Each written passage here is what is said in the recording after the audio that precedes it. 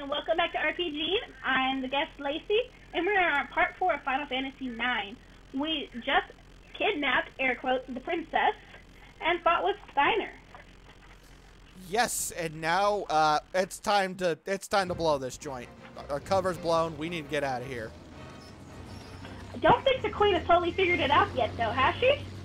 I don't think so, because last we saw, she was bawling her head off. But well, nah, I think she knows now. Oh, she's about to. I love that they have those giant chain harpoons just all set right at the throne to fire outwards. Well, they have the queen there. I guess. You know. And I like how she's attacking it and not caring at all that she might hurt her daughter in there. We'll learn a little more about that later. But all these poor people who are watching the play on the roof. Oh, their houses are being destroyed. Oh, yeah.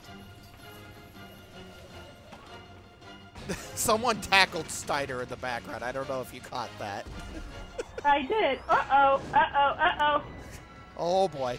It's a big bomb! It is indeed a bomb, a recurring enemy from the Final Fantasy series. One of my favorites. Oh, really? You like things that... I like the little bombs. They're very annoying if you're in their AoE, but they're cute. Steiner and the bomb. Really? Yeah, well, kinda. You can't target the bomb, and Steiner, he's stupid.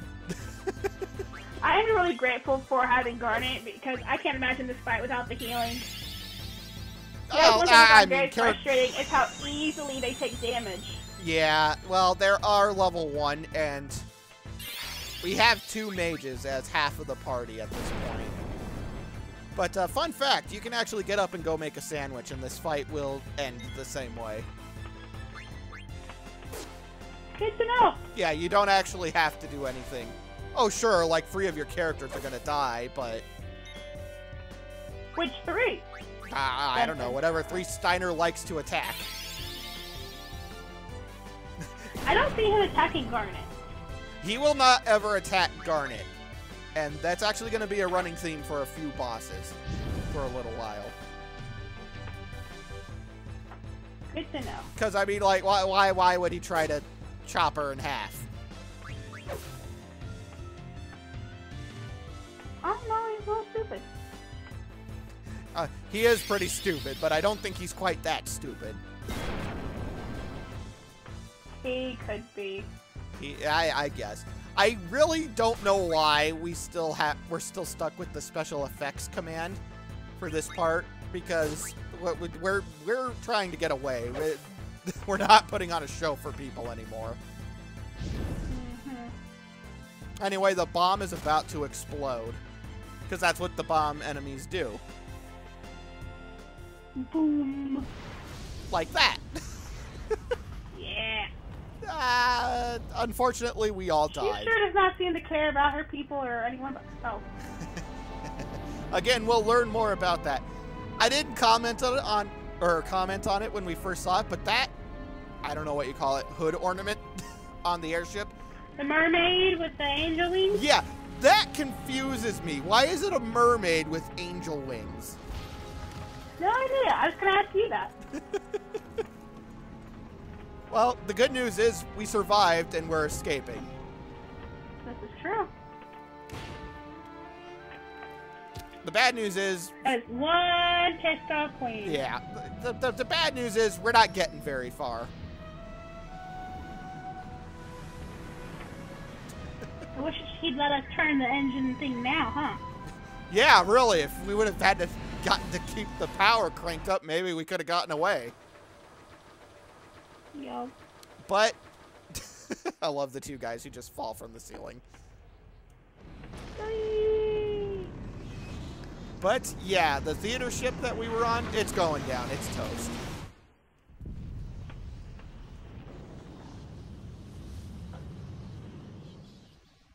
And I'm sure everyone's okay, right?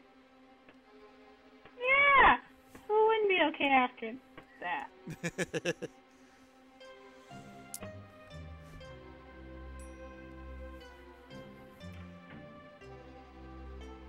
sounds ominous. Yeah. Queen Brand, however you say her name. Her theme is super, super ominous. She's kind of creepy. She is. Her hat is also kind of confusing. Terminate her? Huh? Well, even they think it'd be okay to kill her. Yeah, they don't have the I feel like maybe she's her stepmom. Because that sounds like a stepmommy thing to do. Like, the evil stepmoms in video games, those are the kind of ones you hear about. They do stuff like that. Well, it's just a guess on my part. I have no idea. This is true. Lacey actually does have no idea, folks. I've never beat the game. Never even got halfway through it. Nope. She's gotten about a fourth of the way I'll probably go back and play it soon now. Because I have to after this video. I've seen it all. Wow. I mean, we're going to talk about this a little bit later. I don't want to talk about it right now. But we'll get into Lacey's reasonings for why she didn't get back into it. But for now, the fire's out of control. And Baku tells everybody to quit their whining. Gotta get the wounded out. He seems like a much better leader than King Leo was. Oh, yeah. Yeah. Baku, he comes off as an idiot, but he's actually really competent at what he does. That's good. You can be an idiot, but be a competent idiot. Yeah, I mean, look at me. That's what I say. No comment. I love this coming up. It's actually one of my favorite moments in the early game of Final Fantasy IX. Where it's just chucking each other on these comments? Yeah, for reference, those two guys that they just threw on top of each other, they're not dead. They're just injured. That's great. Yeah, I find it hilarious. Bedside manner is not a thing for Senna. Well, they're thieves, not doctors. They're also good play, right? Or what do you call it? Not a playwright, actors. Yeah, they are indeed also actors. Which we'll learn a little more about that when we get to a certain city. But for right now, they're saying that they couldn't find Princess Garnet in all the rubble, and this Moogle said something about eating. Oh no, I'm sorry. Active time event. This is actually probably my favorite thing in Final Fantasy IX, is how they handle these active time events. So the way... I remember them being okay. Huh? I recall them being okay-ish. Well, the reason they're my favorite is because it's a very good way to see stuff going on with other characters without it making the story feel super disjointed.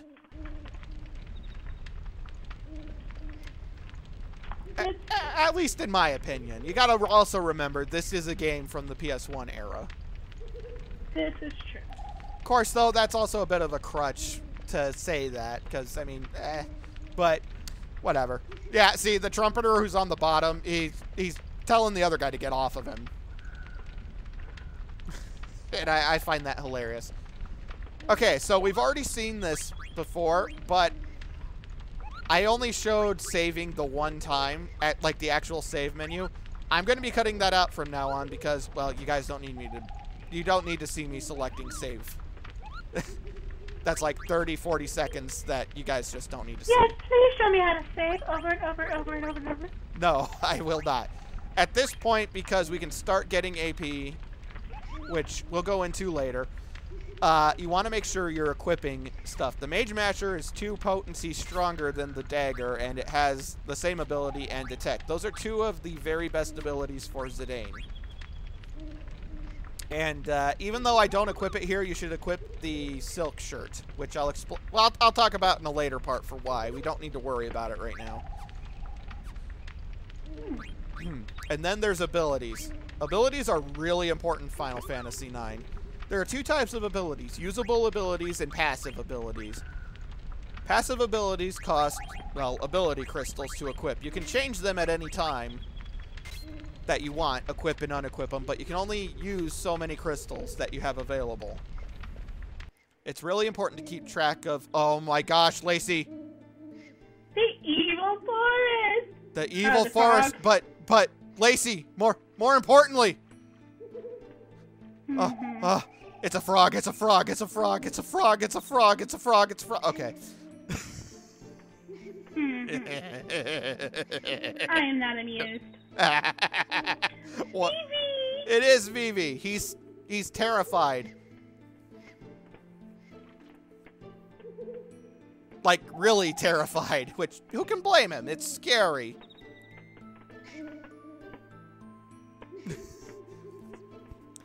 And we find Steiner yelling at this plant monster. Alright, so That's not any plant monster. I'm sorry, what? That's not just any plant monster. If I recall, I struggled with this one. Okay, so... I believe I died 2 or 3 times. So, let's talk... Alright, we have a couple of things to talk about because, not to spoil too much, we're going to be fighting this thing twice. So, instead, I want to talk about trance that we're getting into right now. Before we get too far into it, trance is like the limit breaks, overdrives, whatever you want to call it, of other Final Fantasy games, except in Final Fantasy IX, it's trance. This is a reference to Final Fantasy VI. But this changes the character's stats for certain commands and actually completely alters their commands. In Zidane's case, it turns his skill command slot into dying. Now, even though we have access to Tidal Flame, do not use that, you will get a game over. Why would you get a game over? Because you... Oh, I remember why. Because that's how I died the first time. Yeah. So, here's the deal. The thing about this fight is that you have to keep Garnet alive inside of that little plant bowl prison thing. This monster's going to keep absorbing health from her. And if she runs out of HP, well, she's dead, and that's a game over.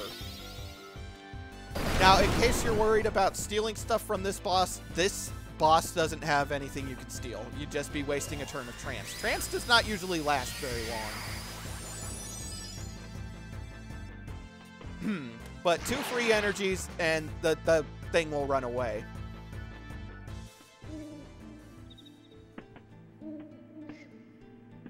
But I mentioned we're going to be fighting this thing again, and probably a lot sooner than folks think. Mm-hmm.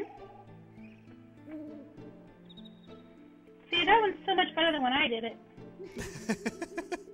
Well, that's just it. You wouldn't expect right away that, oh, wait, if Garnet dies, then that's a game over. Yeah, giving us the option of a game over so early in the game seems a little much. Well, it's very counterintuitive. But we'll talk a little more about the mechanics because here we go. It's time for the boss again. Alright, so this one does have stuff you can steal, and I believe I show off why one of these abilities that are tied to the Mage Masher are so important for Zidane. I believe. Also, though, unlike Garnet, Vivi will continually cast fire on this thing. Go, Vivi, go! Yes, I do show. Okay, so the ability Detect shows off what is available to steal from whatever you use it on. This is really helpful for determining if there's something that you want to actually steal. So, like, this boss carries a leather wrist and a broadsword. The broadsword is the same thing Steiner already has equipped, so it's worthless. But the leather wrist is a type of armor, is a type of wrist armor that we don't have access to yet through other means. So we're gonna steal, or try to steal it. So talking about how to get through these fights a little more easily because, well, like Lacey said, she had a bit of a hard time with this. So Vivi and Garnet can only take... Oh, I'm sorry. This one was easier because Vivi was attacking it. Yeah. This one is indeed easier because Vivi is attacking it, and not to spoil too much, Vivi's the one that actually kills this monster. I don't actually do any damage to it. But as I was saying, Vivi and Garnet can only take 2 absorbs from this boss before they die. So what you can do to counteract this, though, is target Vivi or Garnet with a potion and use it on them. And that'll restore their health to make it so they can take more hits, more absorbs. This is a really good tip for this fight in particular, because the previous one just used free energy twice and you win. But in this one, doing that to prolong how long Vivi's alive makes it so much easier to get through this and steal this stuff from him. That said, you don't have to do that. You can definitely kill this thing if you try hard enough without using potions on it. Or on Vivi, rather. It is important. I do notice that you have to use a lot of potions if Garnet's not in your party. Yes, and I want to talk about that later because, well, we'll see. I'll talk about that later. We don't need to worry about that quite yet. Although I will say we're not going to have Garnet for a little while, but not going to be as big of a deal as you might think. It was a huge deal for me. Okay, well, You're good. We'll talk about it later. Right now, you gotta kick some plant butt. Does it have a butt? I would think so.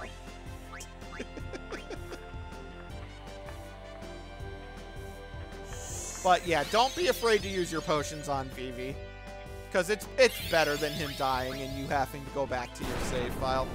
Which I guess I should mention that this is the Nintendo Switch version.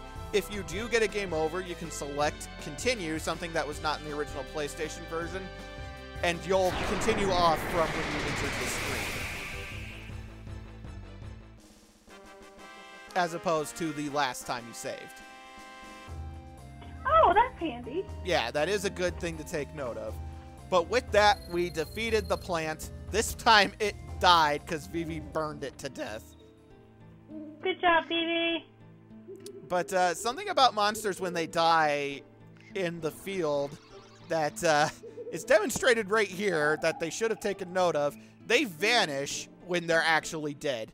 This plant wasn't actually dead, and so it sprayed this toxic spray stuff onto Steiner and Vivi. Oh no! I remember that. That's so sad. And as Blank is explaining here, what the plant sprayed is actually a bunch of seeds. These seeds will eventually sprout and, well, consume the person that they were planted in. Ooh. Yes, to make more of those monsters. It's actually really gruesome. Luckily, we don't have to see that. That sounds very scary. It does sound very scary, and I'm really glad we don't have to see it.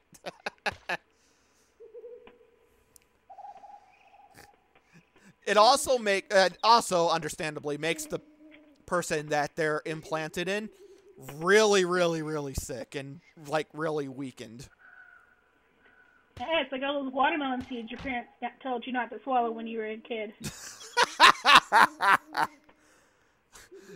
I remember an episode of the Rugrats about that. Mm-hmm. Hey, Lacey, look, it's a doll. Doll. I remember that doll. I said back in part 1 we'll learn a little more about it, and indeed we're going to. Steiner not wanting to trust a band of thieves, which is actually pretty good mentality, to be perfectly honest. Although he... What do you mean you shouldn't trust people who, kidnap people? No, not usually, but then again, he doesn't have anything to lose, so he finally just says, screw it, and he actually thinks that the potion doesn't taste too bad. Good to know. And this is where we first get a little bit of insight to what the mist is. The mist is something that breeds monsters out of it, like really savage monsters. The more savage than your typical monsters. And the mist is all over in the forest. Oh dear. And so, because they have so many people who are injured from on the ship, Baku thinks it's a smarter idea to stay put until people recover well enough that they're going to be able to defend themselves to escape. Which is actually pretty smart. I gotta say, I think that's the smartest choice he could have made. Also, check to the right here for some bronze gloves. Very easy to miss. But because Garnet got kidnapped by that plant, she gets kidnapped a lot in the early game. I have noticed that most female characters, princesses, summoners, whatever, generally get kidnapped a lot. Summoner? Lacey, what are you talking about? Final Fantasy 10 and 10-2. Oh no, Lacey, we left you behind. No. I don't know how, but we did. Now that Steiner's starting to feel a little better, not completely, but a little better, he wants to find a way to escape because, well, he wants to go save the princess, because why wouldn't he? Because Zidane thinks she's hot, and so does Steiner. Because, I'm sorry, what about Steiner? He thought, well, Fantasy doesn't think the princess is hot. He might. We don't know about that about him. But he's all like, I must save the princess for the big, fat, ugly queen. Yeah, I guess we could talk about that. Steiner is a blindingly loyal character. And here he's upset because the doll is hideous and it's got the princess's age of 15 instead of 16. She just turned 16, though. Uh-huh. But, Exactly. I mentioned we're going to learn a little more about the doll, and here we go. My Little Baby active time event. Cinna is looking for his doll. Poor Cinna. He loves that doll a little too much, as we'll find out, but he's worried that the fire ate it. The fire got it. And now he can't go to sleep because he doesn't have his Garnet doll. And he's out there being exposed to the mist. Yeah. Poor Cinna. He's such a lonely character. So, a little note about active time events. They're very finicky to get to activate sometimes. Mm-hmm. There's a specific town a while later in the game that this is the case, and we'll talk about it more when we get there, because it's not going to be such a big deal for a little while. But anyway, Blank wants us to go and talk to Vivi, the Black Mage. But first, pillaging. Well, actually, is it really pillaging if it's our group's stuff? Borrowing without asking. Borrowing without asking. Yeah, you'd think they'd be okay with it. They're thieves. Ooh, 116 gil. That's pretty nice. Mm-hmm. Also, is that a model airplane? It kind of looks like a paper airplane. Yeah, that's what I always thought. I'm not sure what it's supposed to be. But this is where Zidane truly meets Vivi and gets a little bit acquainted and finds out that Vivi doesn't like being called little.